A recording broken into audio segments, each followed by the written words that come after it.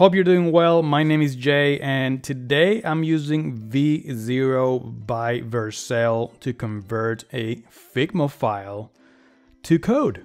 It can be HTML, it can be React, a specific framework. Let's test it out and see if that works. So this is V0. This is what you see when you go to the home page, and as you can see, there is a chatbot, so you can just chat with it. But there's a very specific icon here, and it's a Figma icon. It says import Figma, and that's what we want to do. Now, before we even go here and use it, I want to go to my Figma app. So let's go and open it right here. And as you can see, I have a very simple landing page that I just created randomly. It's kind of like a book landing page, and then there's a form here. And as you can see, there's nothing specific in the layers. It's just all the shapes. There's nothing named or grouped. There's no components. So there's nothing very specific here. Everything is kind of like random and not a lot of specification. So I just wanted to just throw something there, give it to the AI, and see if it can actually convert this page to code. So let's go ahead and do that. First thing I'm gonna do is go to share, and then I'm gonna copy the link of this design, and then I'm gonna go back to V0, and I'm gonna click on the import Figma, and you need to put the URL. So when you put the URL here, if you don't see this, it's gonna ask you to authenticate Figma, because if you have private projects, it's not gonna let you import that. So they're gonna ask you to authenticate. That way you give permission to access your Figma files, okay? So I'm gonna put the URL right there, and I'm gonna click next. And as you can see, they give you a preview. This is the design, yes. You know, they detect some colors, which is great. And you click confirm. And now you have the Figma file attached right here, and you can ask any questions. So for example, you can say, I want a HTML static, or I want a React or Next.js, or whatever you want. You know what? I am not gonna say anything. I'm just gonna send this file and see what happens. So let's go ahead and press enter here. And now V0 is kind of thinking and doing its thing. And let's see what happens.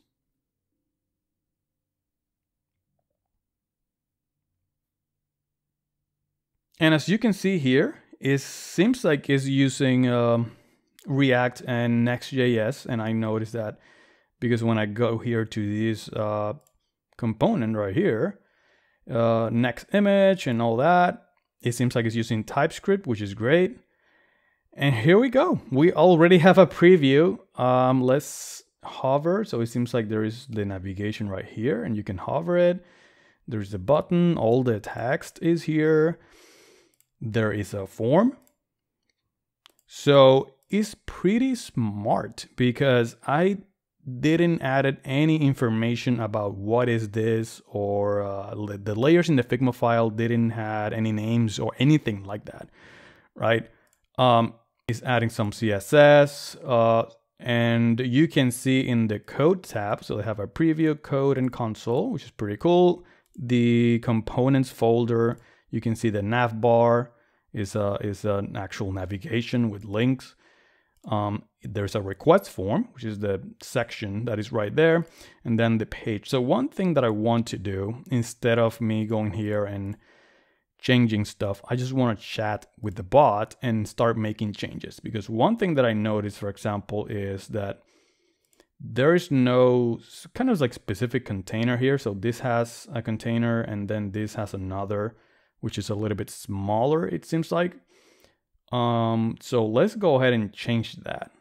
One thing that I can do is there is a cursor icon here that it says select. I'm going to click there. And maybe I can go here and say, let me see if I can select this, and I can put this like add a container of, I don't know, 960 pixels, let's say. You know what? Add the form inside a container. I think that's fine. So let's see what happens.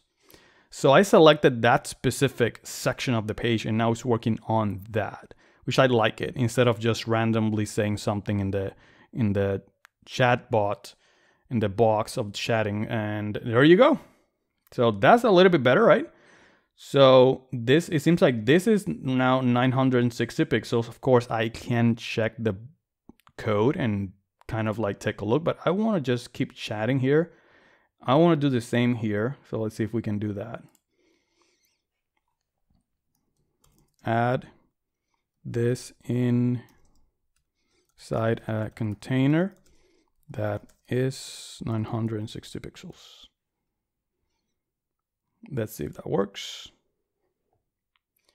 And now it's doing kind of the same thing. So let's see if it's actually smart enough to just do it again, but in a different section. Cool thing is that it actually goes, there you go. That's perfect. I love it. So we actually have each section in a container.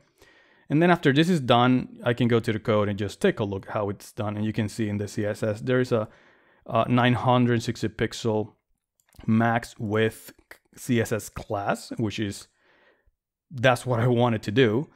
And then if we go to request form, it's kind of the same thing. So you can see the class right here. So it did what I wanted.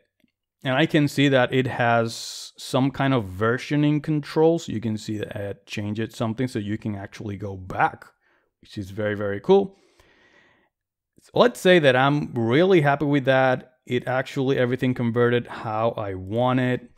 It seems like it's a Next.js app. Now keep in mind that this form is not going to work. I need to go to the code and add more functionality, or I can do it with the AI and maybe add more functionality. And maybe you're using an API, you can connect an API, but this is actually very good. Of course, I need to replace the logo and the book with an image and all that, link this to the correct pages or maybe a correct section. But let's say that I am happy with that and I would just want to deploy this and share this with anyone. I can just click deploy. It's gonna say deploy to Vercel. And it says add your chat to a project to deploy. So let's go ahead and add a project. You can see a list of your projects. I only have one. I'm gonna do new project. Let's call it my book. Create. And now I'm gonna click deploy again. And it says confirm and deploy because we have a project now called my book. Confirm and deploy. And if you don't see the confirm and deploy, that means that you need to authenticate with Vercel. So it's just gonna be the process of you logging into Vercel, giving permissions. That way Vercel can have access to it and you can actually deploy from V0. Okay.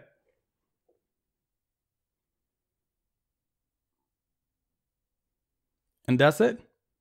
It can take, the deployment can take 30 seconds, 1 minute, 2 minutes, depending on the complexity and how many things you have in your project. But you can see that it actually deployed. They give you a domain, but of course you can set up your own domain if you want to. So I can go here and visit the site. And here it is. This is what I created in just minutes. And I can right now copy this URL and share it with the world, with anyone.